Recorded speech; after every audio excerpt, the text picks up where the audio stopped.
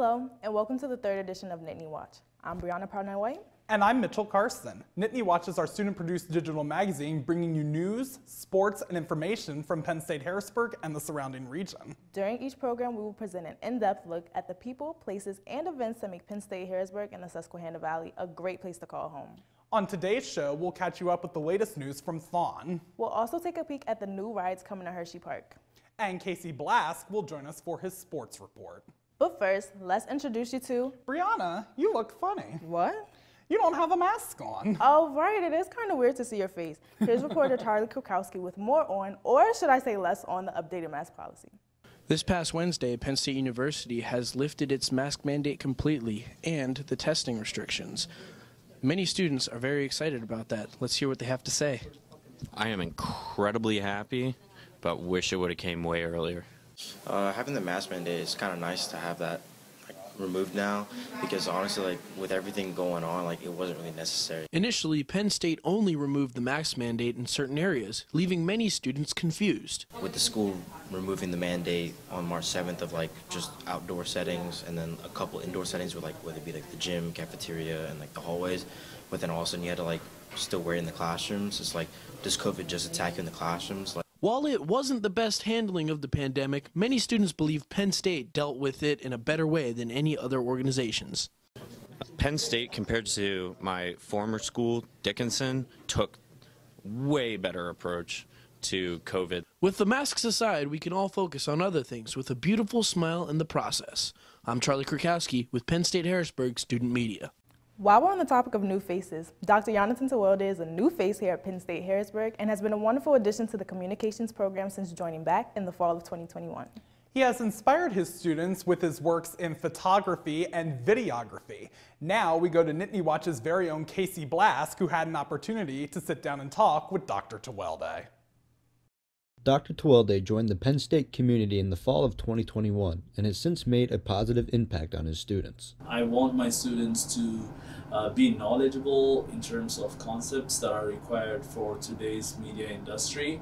Dr. Tewelde expresses the importance of photography and videography to the field of communications and strives to make sure his students are well versed in the technical aspect as well as the creation aspect of communications. And I'm also very much driven to make sure that my students have the technical ability in terms of how to take photographs, how to edit them, if they're students of photography, and those who are studying video, I want them to be able to produce different types of video contents. Photography is very important in the field of communication, both as a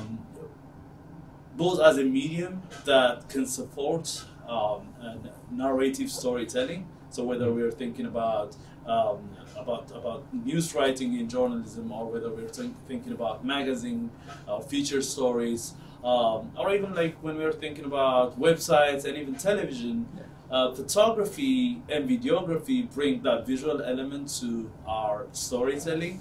Dr. Tewelde is originally from the country of Eritrea, which is located in Northeast Africa. He would go on to study in Germany and Turkey, earning his master's in communications and completing graduate programs in intercultural communications. He then would eventually move to the U.S. in 2015 and earned another master's in mass communications and production at Ohio University. In my country, Eritrea, I was, as I told you, I studied journalism and mass communication for my undergrads, and I was hoping to end up working as a journalist. But if you know anything about Eritrea, it is one of the worst countries in terms of freedom of press, where a lot of journalists routinely get thrown to jail. So it came to a point where all private press were shut down, and most of their journalists were jailed, right? So it became very unsafe for me to continue in that profession. And then I had good grades when I was graduating from college, so I applied for a graduate assistantship position in the university, and I was accepted. And then that way I started to teach journalism. So it was a matter of safety for me to choose teaching than practice in Eritrea. And then that way, one thing led to the other, and then I did my grad studies, and then I ended up. Dr. Tewelde continues to teach here at Penn State Harrisburg and is currently planning another photo exhibit with his students. When he is not teaching, he enjoys playing soccer with his two sons and watching his favorite TV shows. Reporting for Nittany Watch, This is Casey Blask. We are lucky to have a professor like Dr. Tewelde here at PSH. We'll be right back after this message.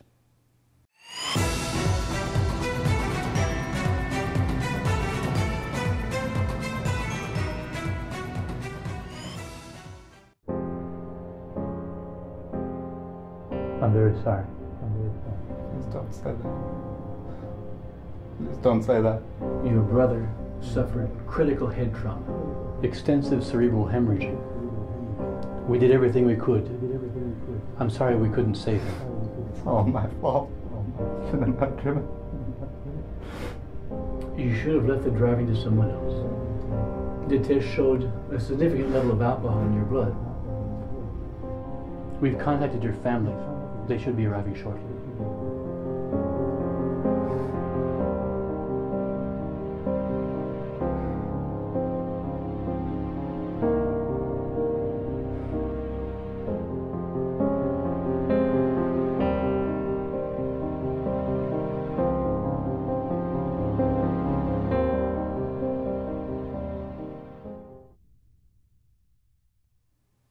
Have you ever wondered if there was something on campus that you didn't realize actually existed? Well, the Center for Holocaust and Jewish Studies may be one of those things. Matthew Wincoop gives an update on the center and what it is. The Center for Holocaust and Jewish Studies is a Penn State Harrisburg attraction that focuses on educating students about the Holocaust.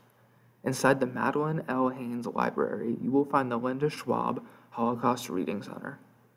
It is on the first floor to the left next to the main desk. Many different things can be found in this room. Pictures from the Holocaust, accompanied by descriptions, can be seen to the left. Students can learn about the Holocaust just by reading about the images. A professor at Penn State Harrisburg and the director of the Center for Holocaust and Jewish Studies, Neil Leifert, provided some insight into what the center is and provided some interesting information about the Holocaust. Well, it's an outreach organization on campus. We reach out to the public with programs of interest, obviously with Jewish themes. We bring in scholars, authors. We also bring in concerts, performers. A lot of the lectures have to do, of course, with the Holocaust and Jewish history, anti-Semitism, Jewish culture. And we also bring in things like this. Now, we are currently in the library, and we have this exhibit, which you may see behind me. It's an exhibit donated to us by a gentleman in New York who came hither to these wonderful photographs and the history of a particular event in Nazi Germany under Hitler, where Jews were trained as farmers. Something that very few people are aware of actually happened under the Nazis. And a lot of Jews went through this program and were able to emigrate to other countries where they could take these skills and thereby survive the Holocaust. The purpose is to bring all of this information to the general public. Our programs, although they have a Jewish theme, they are open to everybody. And they do relate to everybody generally. So we bring this to campus, the campus staff, faculty, students. One of the events held this semester was a performance by Susan Leviton, a Harrisburg native.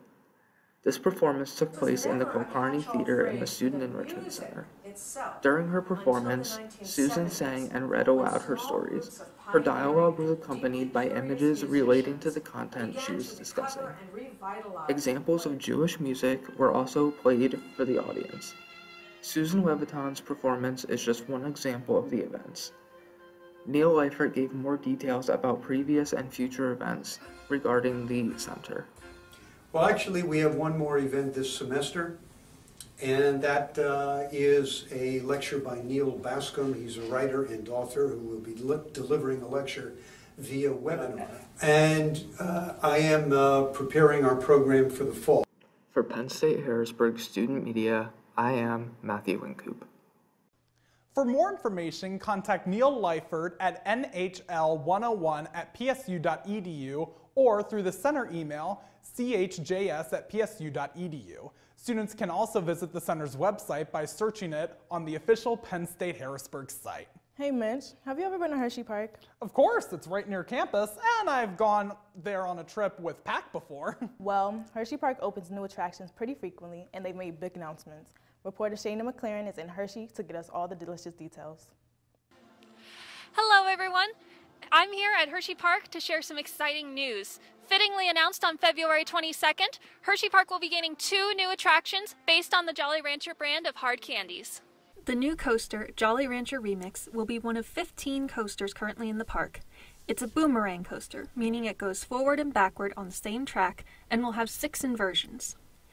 Even though it's on the same track, each ride on Jolly Rancher Remix will be different.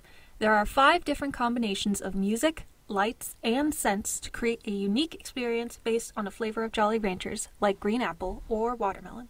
Also coming to the park is Mixed, flavored by Jolly Rancher, a more family-friendly ride. The ride will spin riders forward and backward in multiple different circular motions. It will also give people previously unseen views of the surrounding area and attractions. Both Jolly Rancher Remix and Mixed, flavored by Jolly Rancher, will be opening this summer in the Pioneer Frontier area of the park.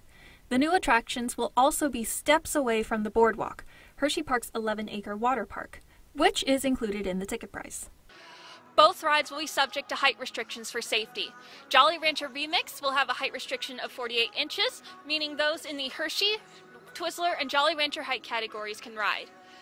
Mixed by Jolly Rancher will have a height restriction of 42 inches, covering those in the Reese's height category and above. The last major addition to Hershey Park was the redesign of its entrance, now known as the Chocolate Town section of the park. Construction on Chocolate Town started at the start of 2020, and it opened in the summer of 2021. Major features of the redesign include a brand new retail store, the Sweetery Sweet Shop, Milton's Ice Cream Parlor, and the Chocolatier Restaurant and Bar. Those locations are accessible year-round, whether or not the park is open. The redesign also brought changes within the park by flattening the entrance and moving the carousel closer to the gates, as well as introducing Candymonium, currently the park's longest and fastest coaster. As you can tell, Jolly Rancher's thrilled by the new additions. Hershey Park will be opening for springtime in the park on April 2nd and will be open weekends until Memorial Day. At this time, we don't have an official opening date for Jolly Rancher Remix or Mixed flavored by Jolly Rancher, but based on previous attraction openings, they're expected early in the summer season. For Nittany Watch, I'm Shayna McLaren. Those rides look sweet. Mitch, do you plan on riding either of them? I'm not sure. I think I'd have to see them in action first. And Hershey Park will be open from 11 a.m. to 7 p.m. on Saturdays and Sundays through April up to Memorial Day. Well, if you want to know more, you can find information about the new rides at hersheypark.com. And if you're going to the park this year, you can download the Hershey Park app for wait times, food offerings, and other handy information. We'll be right back after this message.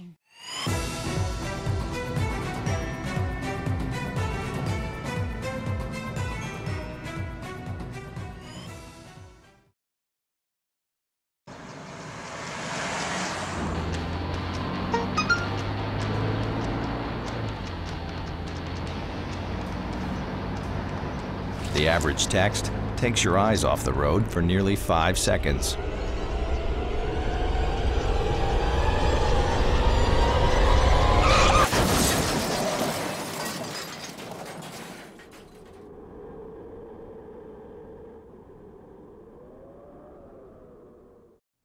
The spring semester is back, and so are spring sports. Here's Casey Blask in his spring sports report.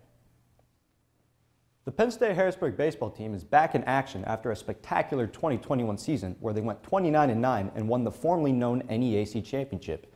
So far this season has been a little rough as the Lions are currently 6-10, but they've recently swept a 3-game series against Penn State Abington to remain undefeated 3-0 in the United East Conference. Zach Geddes has made Penn State Harrisburg history by striking out 10 batters in a game against Christopher Newport to reach 207 career strikeouts, the most in program history. With such a historic outing, along with a 6-out save in a 6-4 victory over a third-ranked Salisbury 3 days prior, Geddes would be named to the Penn State Harrisburg K&W Men's Performance of the Week. The Penn State team looks to play Wells College at home this Friday, March 25th at 3:30 p.m. Penn State softball is also back in action, boasting a 5-5 record that includes a 4-game win streak. The Lions got hot after their season-opening loss 8-5 to Gettysburg, stringing together wins against Keene, Eureka, St. Elizabeth, and Gwinnett Mercy during their Spring Break Classic in Myrtle Beach. Freshman Madeline Lehigh would lead the Lions over the 4-game stretch, racking up 10 hits with a .500 batting average, .565 on-base percentage, and a .650 slugging percentage to go along with 11 RBIs. Her outstanding performance would garner her a Penn State Harrisburg's K&W Women's Performance of the Week. The Lions are set to face off against Gallaudet this Friday, March 25th at 3 p.m. The Penn State Harrisburg men's tennis team opened its spring season with a solid 8-1 victory over York this past Sunday, March 20th, and now improved to 2-3 on the season. During their matchup against the Spartans, Penn State Harrisburg would go 3-for-3 in the doubles competition and drop only one singles match.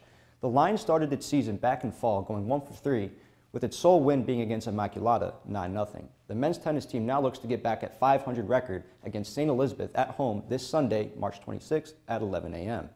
The women's tennis team also started its season back up with a decisive victory over the York Spartans. The Lions went 2-for-3 in the doubles portion of the match and would win 3 of their singles matches to complete a 5-4 victory against York College. Since the women's season also started back in the fall, the team now holds a 2-4 record and is now looking to start a hot streak with their next game against St. Elizabeth at home this Sunday, March 26th at 11 a.m. Penn State Harrisburg men's basketball put the cap on a successful season, including a conference championship and a spot in the NCAA Division III tournament. Now we go to sports reporter Christopher Palm, who has the latest on the basketball team.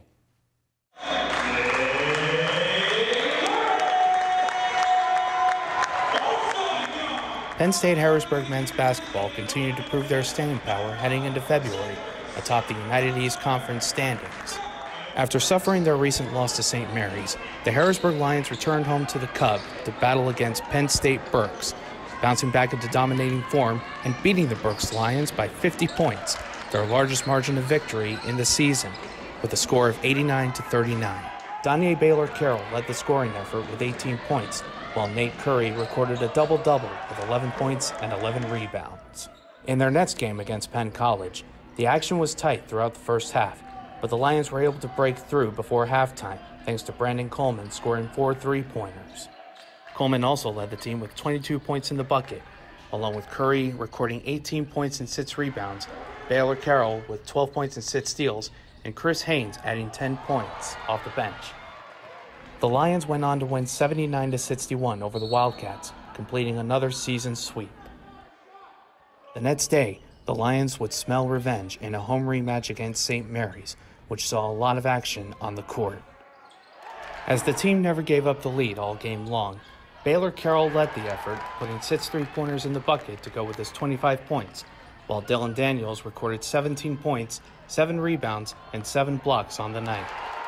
The Lions put the Seahawks down with a vengeance, resulting in an 81-53 win on an electric Thursday night at the Cub. We got big hopes. We feel like we got a great crew, and that we just trying to, down the final stretch, compete and do what we do best. And we feel like we can compete with anybody. Heading into the final home game of the season, the Lions continued to put their performance to the test, going up against Gallaudet. Making his first start of the season, Pedro Rodriguez contributed to the scoring effort, putting 20 points in the net as the Lions finished their home season with a 90-57 win over Gallaudet. This is a time now where we can't change up what we've done. We got to stay the course of what we've done. And we got to go in there and really sharpen our skills, and be focused, and be super efficient. Finishing the regular season atop the conference standings and beating Lancaster Bible to win the United East Championship game, the Lions earned an automatic berth in the NCAA Division III tournament, putting both their defensive and shot-making efforts to the test. The Lions went on to upset top-ranked St. Joseph, Connecticut, 63-53 in the first round. Their season ended in a second-round loss to Worcester Polytechnic. Finishing the season at 24-4 overall, including an undefeated home record, a conference title, and a berth in the NCAA tournament, the Harrisburg Lions continue to prove their dominance moving forward. At the Capitol Union Building, I'm Christopher Paul for Penn State Harrisburg Student Media. After a successful return to play, the Harrisburg Lions look to continue the dominance heading into next season. Penn State Harrisburg women's basketball ended their season with a high note, ending their season going 16-9. Sports reporter Christopher Palm has the latest.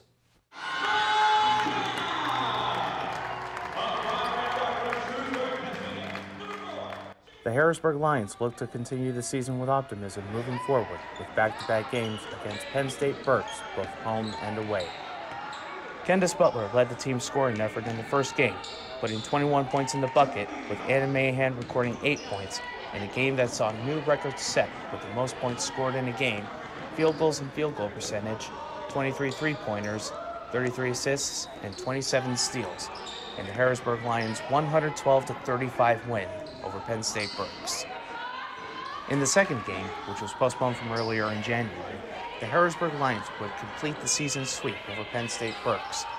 Candace Butler once again led the charge with 18 points scored in the 76-32 win over the Berks Lions.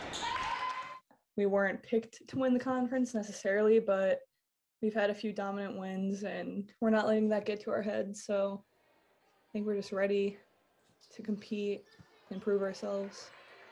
The Harrisburg Lions returned to the Cub 2 days later in a face-off against Penn College. The game saw close-knit action in the first half. As the Lions got off to a slow start in the first quarter, they were able to claw their way back up to a 3-point lead by the end of the second quarter. The team came out strong in the second half, with Jenna Montana scoring 15 points in the net with 7 rebounds, while Anna Mahan also recorded 7 rebounds to go with her 13 points.